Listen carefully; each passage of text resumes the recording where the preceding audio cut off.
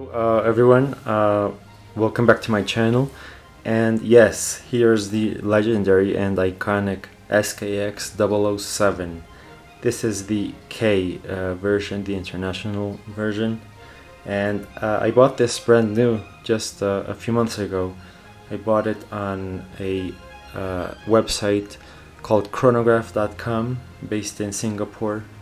Mr. Lee is the owner. They had really good reviews, yeah, they had like the one of the lowest priced SKX007 in brand new condition which I could find, and it cost me $365. And I've seen most of the new ones at least for like $500 at least on Chrono24 and on Creation Watches. They're even like 800, the JDM ones. And so I've had this for a few months already, and now I understand why it has an iconic status. I really love this watch, even though for that price I could have gotten better spec watches. And I looked at some like the new Turtles, or there's the Mini Turtle and a few others. I just had to get this watch, and I know it could be bought for less in pre-owned condition, sort of like 200 or 250. I think it could be found for in pre-owned condition, but knowing myself and with my experience, I mostly try to buy brand new watches right now, unless it's a birth year vintage or something.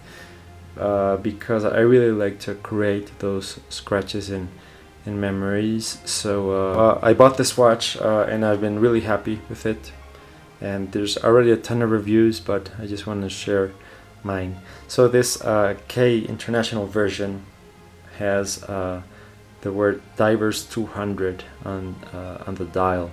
The JDM ones has a further additional text which is 21 jewels, and the Made in Japan on the bottom of the dial. It has the 7S26 movement. The serial number of mine is from 2018, so I think it's one of the last few month batches that these were made. And yeah, so I sold actually my SSK GMT. I thought that by buying the new SSK003 GMTs I would scratch that itch of the SKX, but I always thought about this at the back of my head. Even though I really love that GMT, I might buy it again. I'm really happy so far with this. It has hard legs and aluminum bezel.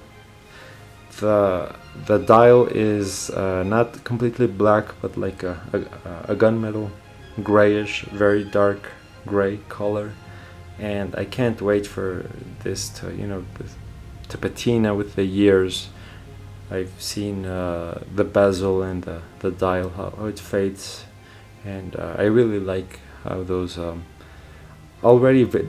is already vintage because this was made in 1996, so those late 90s models are considered vintage, I guess, neo-vintage.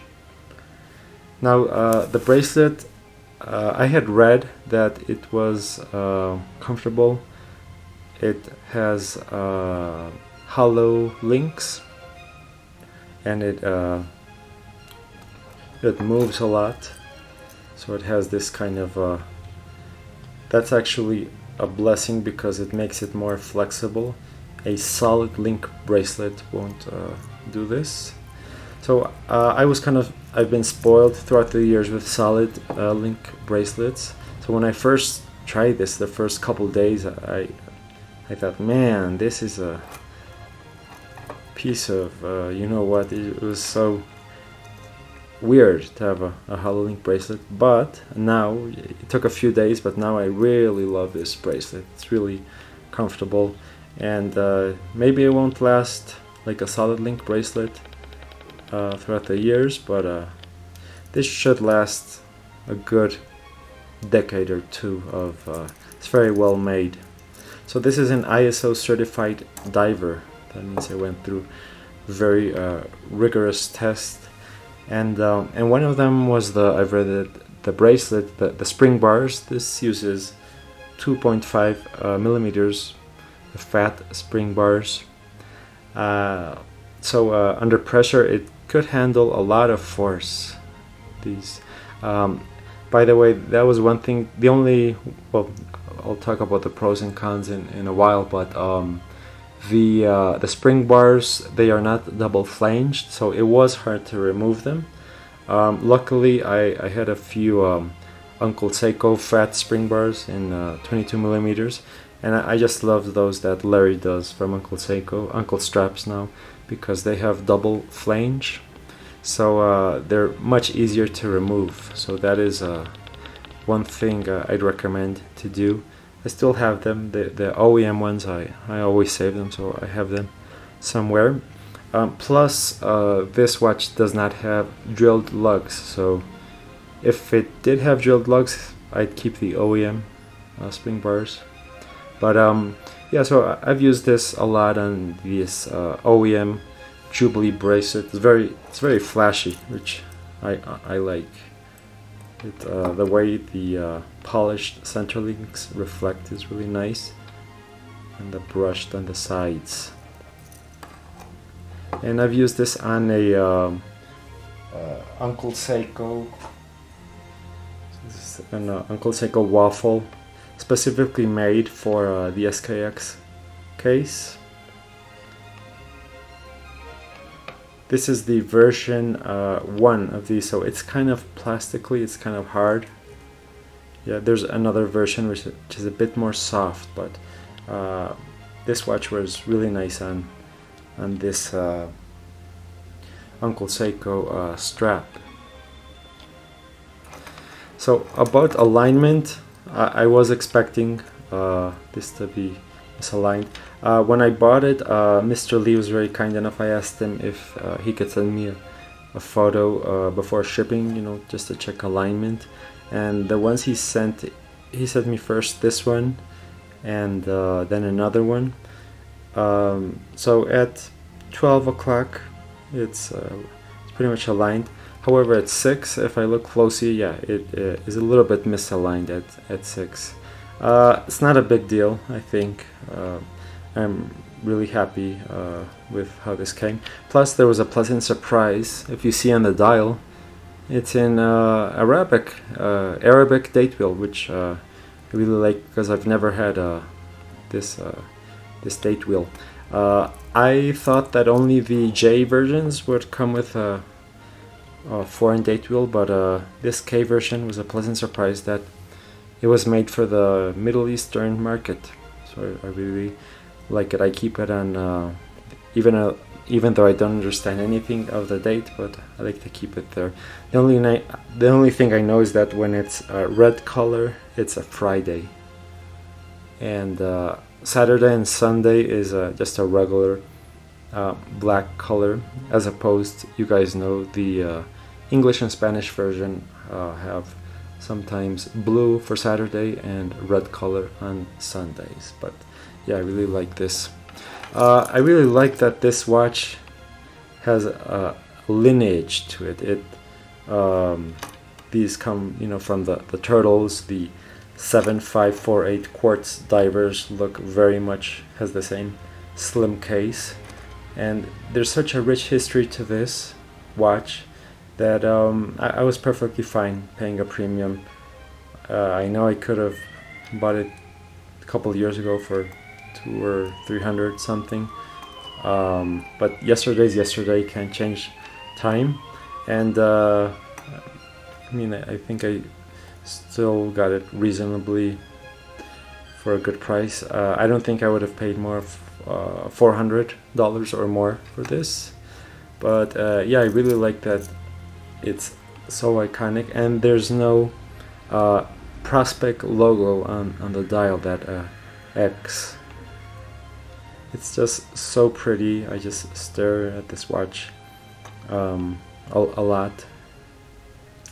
And yeah, so it doesn't have a signed crown. It is a screw down crown. Sometimes it's a bit hard to reach in. Bezel action is really nice. A little bit of backplay, but I like how it it moves, the unidirectional bezel. The loom is really nice. The loom and the finishing on the back as well. Get a close up. The tsunami.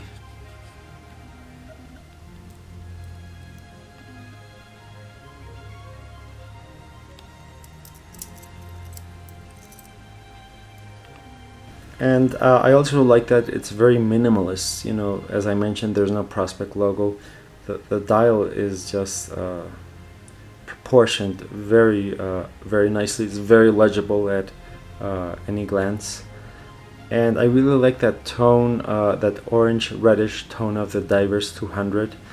If you have a SARP 017 Alpinist, I've noticed that this same color is used on the Alpinist on the compass section, the north. It's the same shade of orange. So I think both will fade with time to the same color.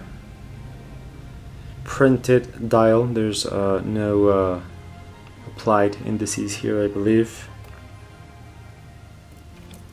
The finishing for the price, I love it. 46 millimeters lug to lug, 42 millimeters diameter, and if I'm not mistaken 13 millimeters thick, 22 millimeters lug width, so it'll fit a nice size. This is how it wears on my 6.5 inch wrist.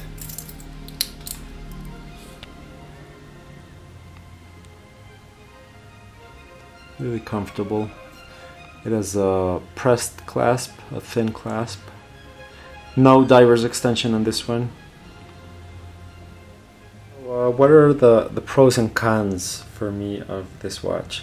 Well, as I said, this is an iconic watch from a very well respected brand.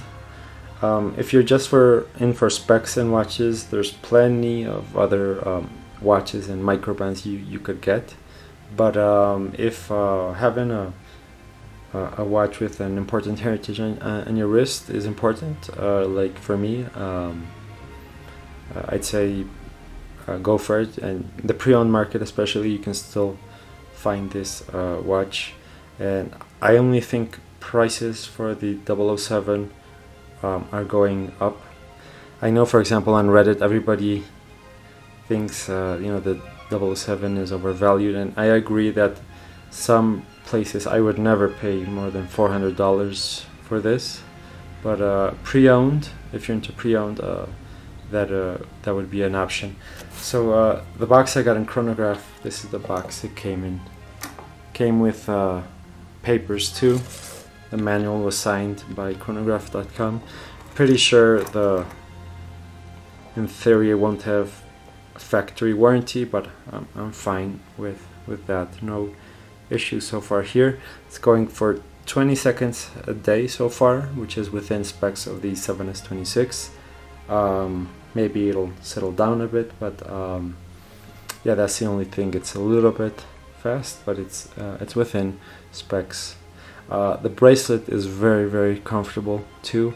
There's great loom on this watch, but especially it's so beautiful and on the wrist. I'd never seen an SKX before in person before purchasing this, only photos online, and when I saw this, wow, I was like, now I get why it's so, it's just so pretty, in my opinion. Well, what are some of the cons of this watch? Well, it does have the 7S26 movement, which is non-hacking, non-hand winding. It has hardlex crystal, so it doesn't have sapphire. And for some people, the bracelet is a con because it's not solid. The bracelet. And well, and obviously the price, it's a little bit steep right now. But yeah, I just wanted to share my experience with this diver. I think I'll never ever sell this watch. I don't think, I'm pretty sure, I'm absolutely 100% sure that I'll never sell this watch. So thank you for watching another SKX007 video. There are already a ton of these videos. So thank you.